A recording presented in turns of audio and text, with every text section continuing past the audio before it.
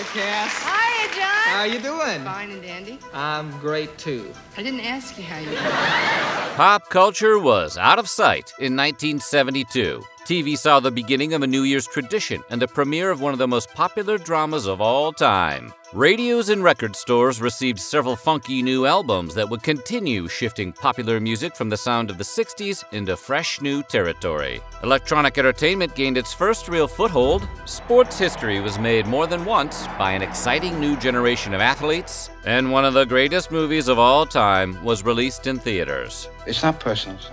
It's strictly business. But the year was also buggin'. Political unrest continued around the globe, and every American old enough to watch the nightly news would learn more about an elite Washington, D.C. building complex than they knew about their own grandmothers. We're going to talk about the news, culture, sports, and entertainment, and all that was weird in the 70s. This is Timeline.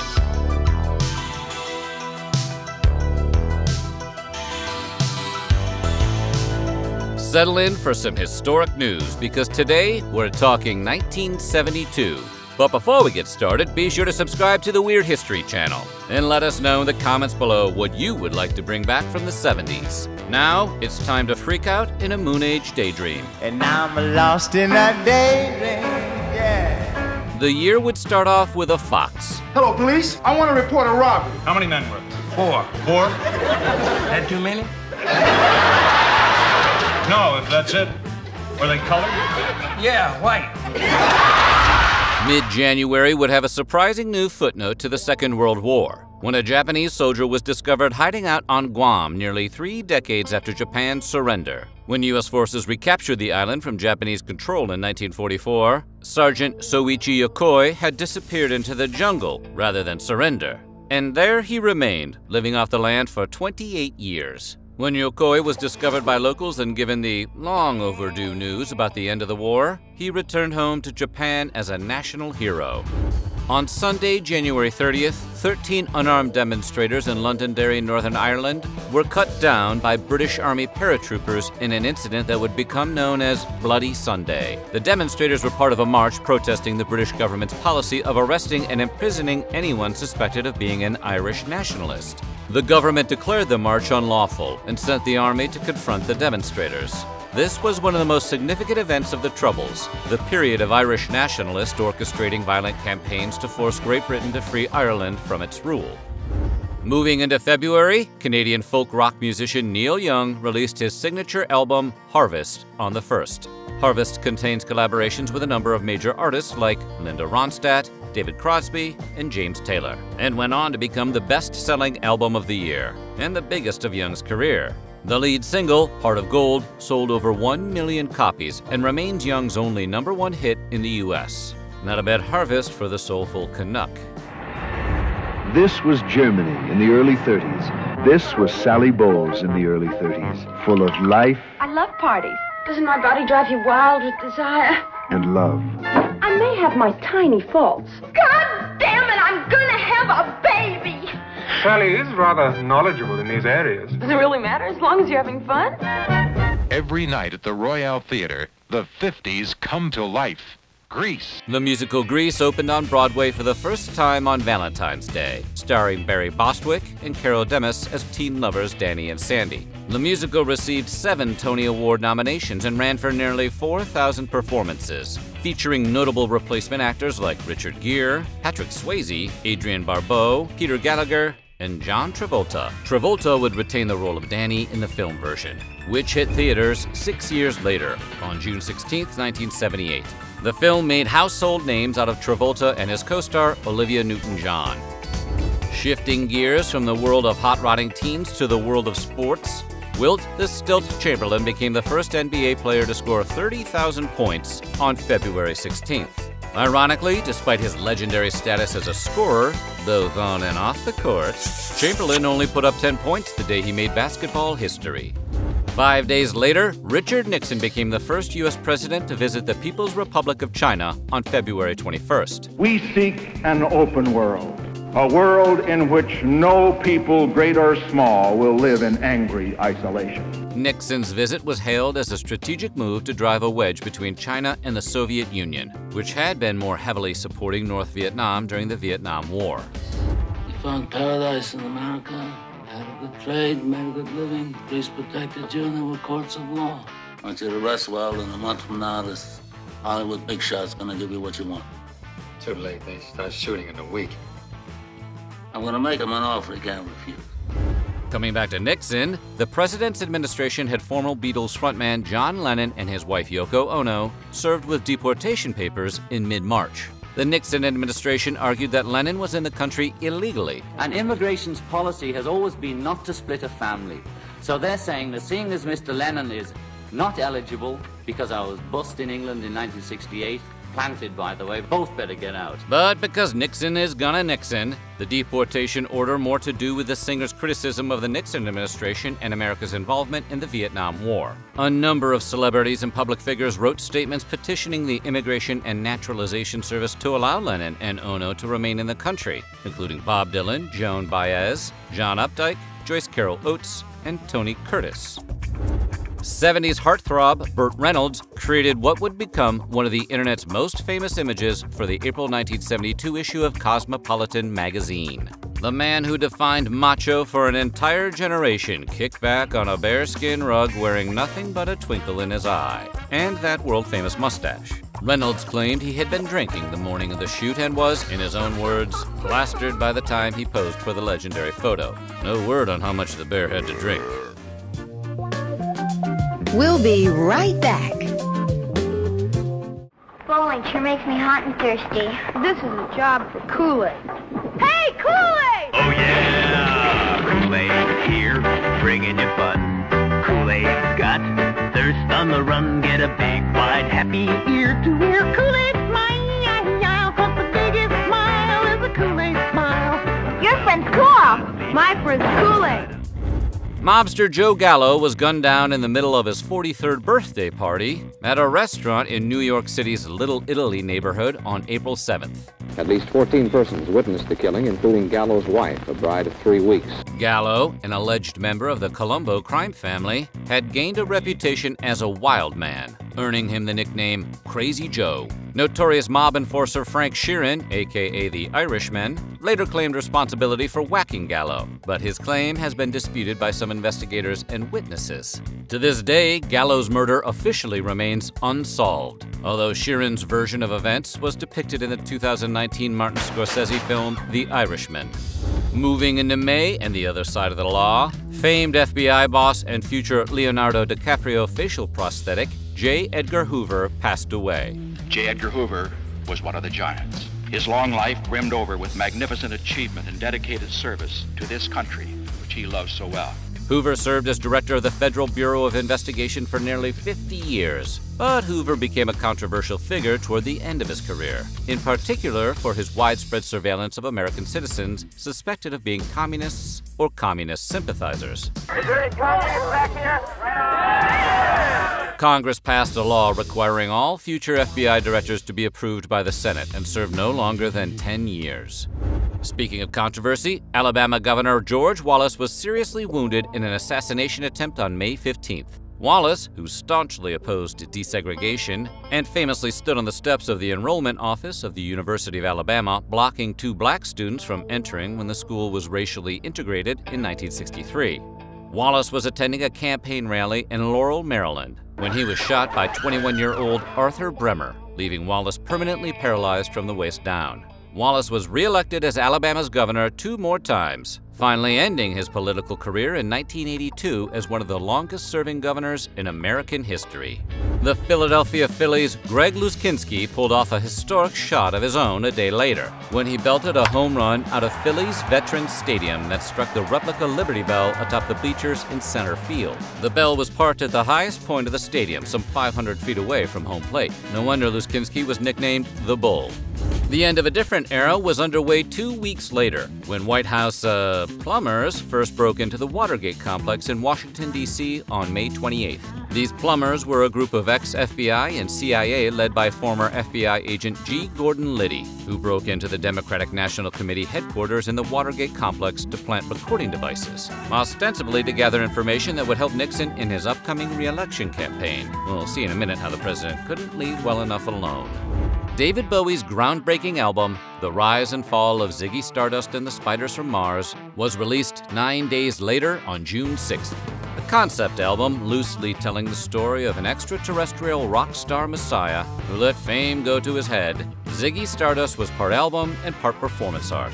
I wanted to define the archetype messiah rock star. That's all I wanted to do. And I used the trappings of kabuki theater, mime technique, fringe New York music, like my references were Velvet Underground. Bowie created a Ziggy alter ego he would embody during live shows for the next 18 months. The album made Bowie a bona fide superstar and is considered to be among his finest work, as well as one of the best and most influential rock records of all time. The Democratic National Committee is trying to solve a spy mystery. It began before dawn Saturday when 5 intruders were captured by police inside the offices of the committee in Washington. Among the 5 men was former CIA agent James W. McCord, Jr., who was then serving as the security coordinator for Nixon's re-election committee. The men were discovered with burglary tools, recording equipment, several cameras, and actual tear gas guns, in case they needed to take out Spectre, I guess. However, President Nixon announced that a White House investigation had determined that no part of his administration had been involved with the break-in, and that the men had acted independently. The easiest course would be for me to blame those to whom I delegated the responsibility to run the campaign. But that would be a cowardly thing to do. His version of the story would go unchallenged for about a month. More on that in a bit. Electrical engineers Nolan Bushnell and Ted Dabney took the first step toward dooming the productivity of future generations when they founded Atari Inc. on June 27th in Sunnyvale, California.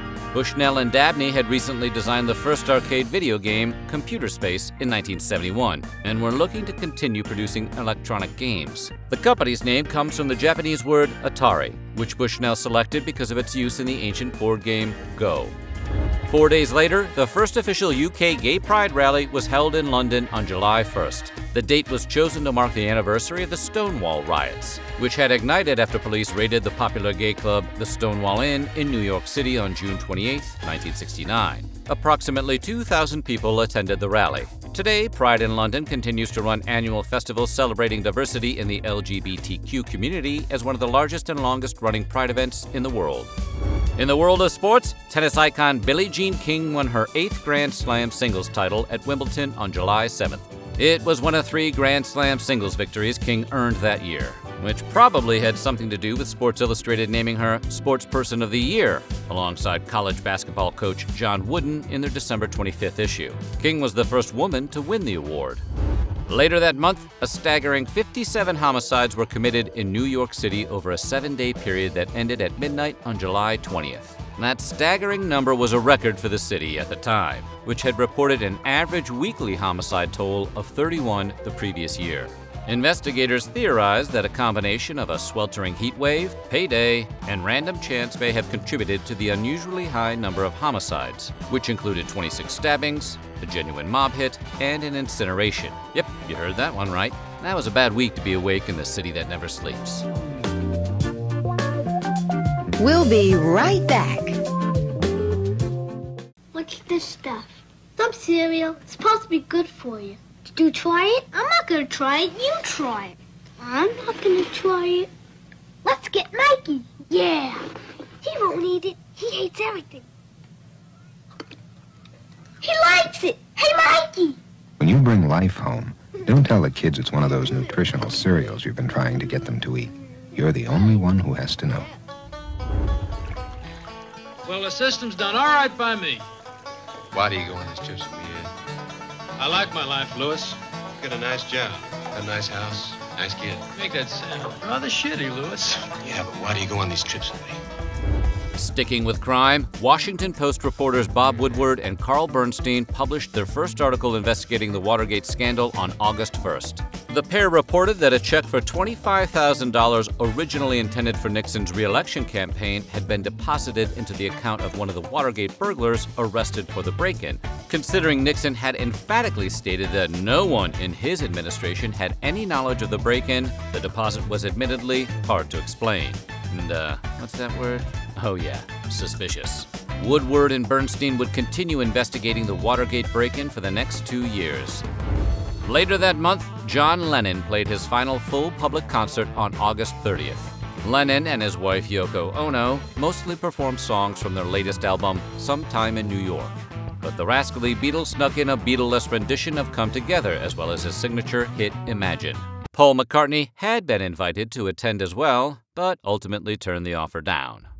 This is a CBS News special report. Terror at the Olympics. Just 6 days later, members of a Palestinian terrorist group known as Black September laid siege to the Olympic Village apartment of Israeli athletes competing in the 1972 Summer Games at Munich. The terrorists murdered 2 athletes and took 9 others hostage, demanding the release of over 230 Arab prisoners incarcerated in Israeli jails. All of the hostages were slain in a shootout at the Munich airport, along with 5 of the terrorists and a German police officer. Rather than canceling the games entirely, the decision was made to suspend competition for 24 hours to hold memorial services for the Israeli athletes. In response to the siege, the Israeli government sent a team of Mossad agents to track down and eliminate the Black September terrorists responsible. Flash forward 33 years, when Steven Spielberg's film Munich, a dramatization of the siege and the subsequent revenge mission, was released on December 23, 2005. September would see the start of some now famous TV series. It's the trial. I have to be there at 10 tomorrow. Daddy, how can you be so oppressive? That's the older generation's answer to everything. You see, today is Sunday. Not that I'm a religious man, but I feel on this day of worship, it would be wrong to strangle your children. Big important thing in your career that's happened to you? I mean, with this kind of aside from exposure? Grease was the musical that I did on Broadway, which sort of led to Maude, and Maude's the first television thing I've ever done. I've heard about you. I've heard about your lovemaking. That's nothing. That's what I heard. Then hold it, Carol. Come on, honey. Can't you put a little more pizzazz in it? I mean, this is a tribute to burlesque, not the Walden. Better quiet down now and get some sleep. Good night, Daddy. Good night, Elizabeth. Good night, John Boy. Good night, Jim Bob. Good night, Jim Bob. Good night, Jim Bob. At ease, man.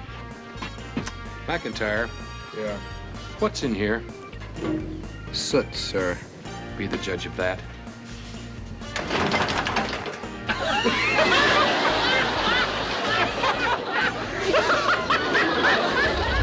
Heading into October, Uruguayan Air Force Flight 571, carrying the Old Christians Club rugby team and several of their family members and friends, crashed into the Andes Mountains. The survivors were stranded in the freezing mountains for the next 72 days, huddling in the plane's fuselage for shelter and melting snow for drinking water. To not starve, survivors were forced to consume the remains of those who had perished during the crash or later succumbed to the elements. The group began to lose hope as their numbers tragically dwindled, until December 23rd, when rescue helicopters finally arrived. The story of the team's incredible ordeal, spending over 2 months in the frozen wilderness, was the inspiration for the 1993 film Alive, starring Ethan Hawke and Josh Hamilton, who are extremely not from Uruguay.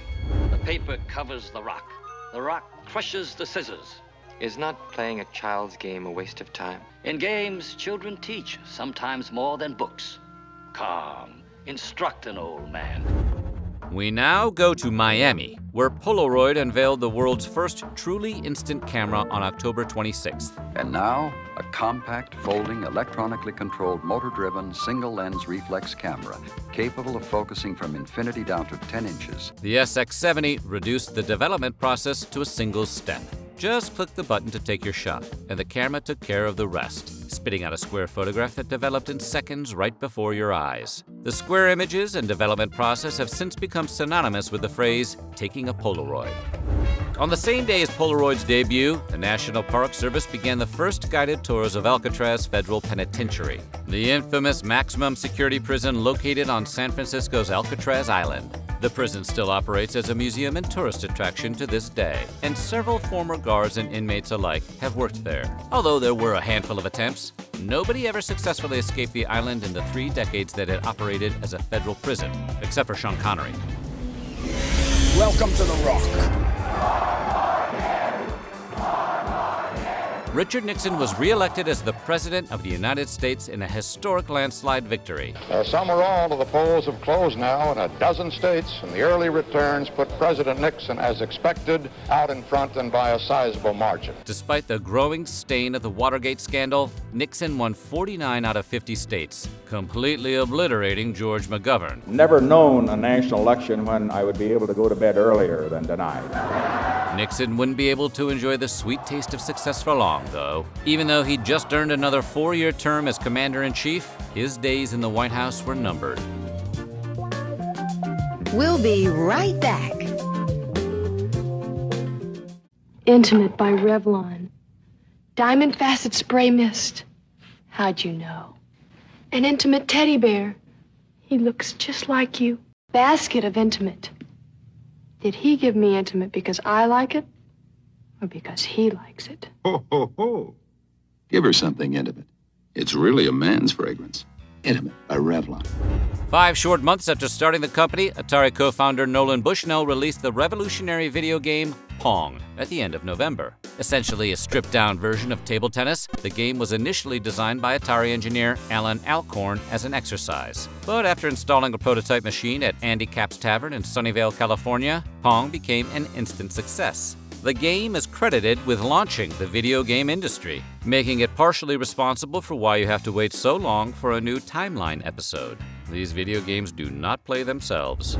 The coldness of December would hit on the 7th, as First Lady of the Philippines and noted shoe collector Imelda Marcos was stabbed in an assassination attempt. Marcos was presenting awards for a national beautification campaign when a man emerged from the crowd and attacked her.